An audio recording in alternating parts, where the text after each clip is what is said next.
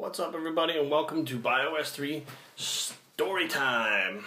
Well, I got several emails with a little bit of confusion asking me if my name is Jerry or if my name is Lucian. Now, here's the funny part. It's both.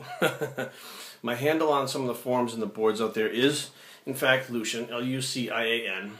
And here's where the story begins as to where the name came from. Now, let's go back to circa, like, around 1998, I guess. 1998, I think, was the year.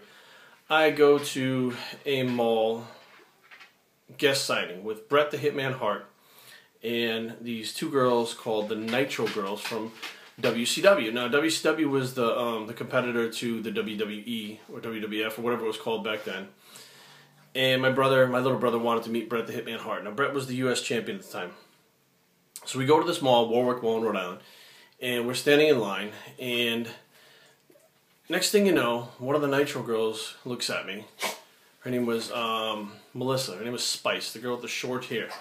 And she says, "You look just like Buff Bagwell." So at the time, I had hair. It was brushed down in the front. It was thick, black. I had the really lined goatee. You know, really, I was probably about 230 pounds or so, 5'10". So I look at my brother. My brother looks at me and he says, "Yeah, you kind of do look like him."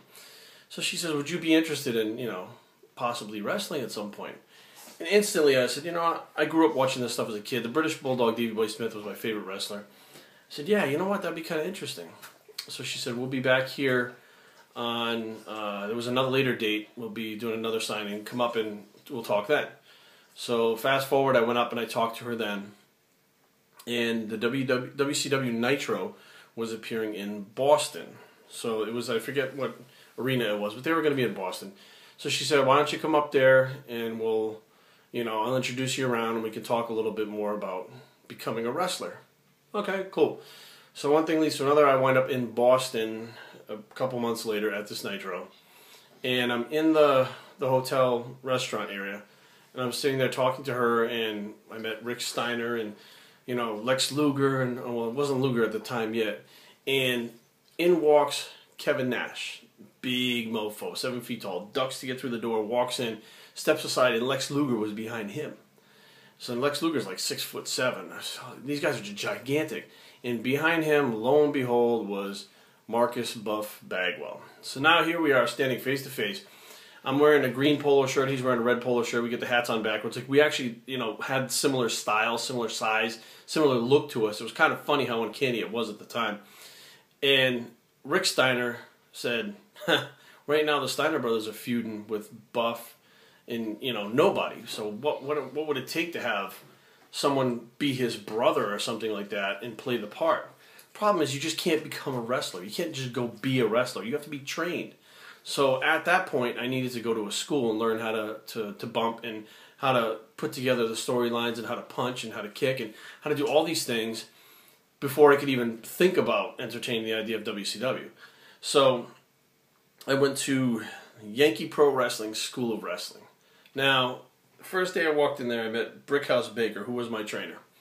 I walked in, he says, "Do you have any experience?" I said, "Yeah, I wrestled in high school." He said, "Good, that has nothing to do with what we do here." And I proceeded to take an ass whipping for the next umpteen weeks, Monday, Wednesday, and Friday, constantly, about 4 hours at a clip. And I remember the first day we started, we had like construction workers, people that got out of the military. There were all kinds of people that started the class. That was on a Monday. I was so bruised up and banged up. Wednesday, I dragged my ass back up to New Bedford, Massachusetts to go back to the school again. And there was only me and this kid Felix left. There was like 2 of us out of like 35 or whatever had started this class. 2 of us made it to the next class 2 days later. Took the beating again, came back Friday, rested on the weekend. At the same time, you got to stay on your diet, you got to train in the gym, you got to work a job and do all this stuff. And one thing leads to another, and I started working for Yankee Pro Wrestling, which is the independent circuit. My name that was given to me before I got there from another independent federation was Is Lucian Bagewell, younger brother to Buff Bagwell. Not my choice, that's what was given to me, that's what I got. And I did like a bodyguard stint for a little bit before I actually got trained. When I got to the YPW, after a few matches, my first match was actually against the Los Banditos, and I was actually tagging with I didn't even know, soon-to-be tag team partner Andy Jax, which we became the tag team title holders.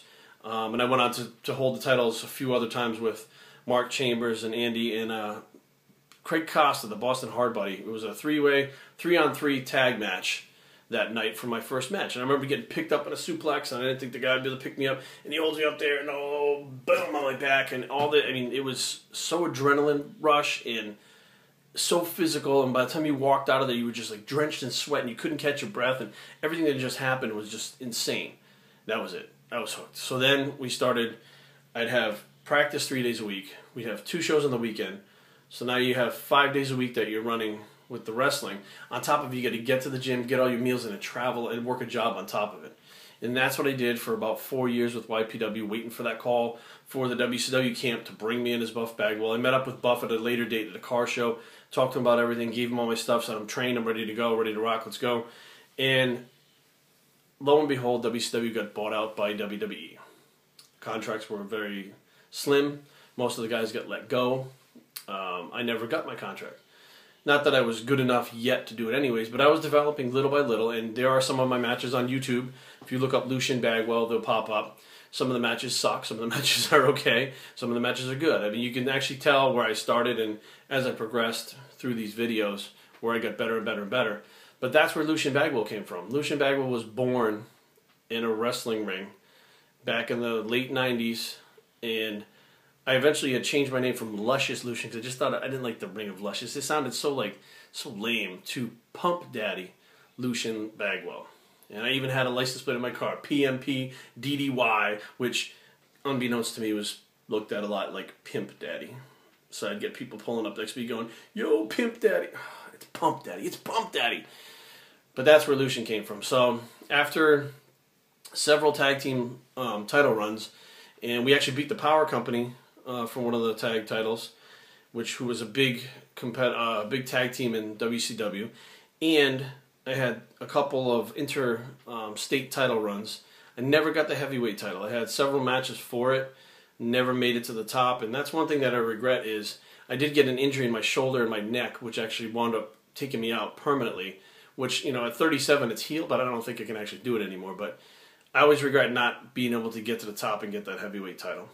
So I hope this clears up some questions whether or not I'm Lucian, whether I'm Jerry. Jerry Ward is my name. Lucian Bagwell was my wrestling name, and Lucian is a handle that I've used excuse me, for years and years and years on boards now. Bios3training@gmail.com. Leave your comments down below. www.bios3training.com, and we're out. Story time.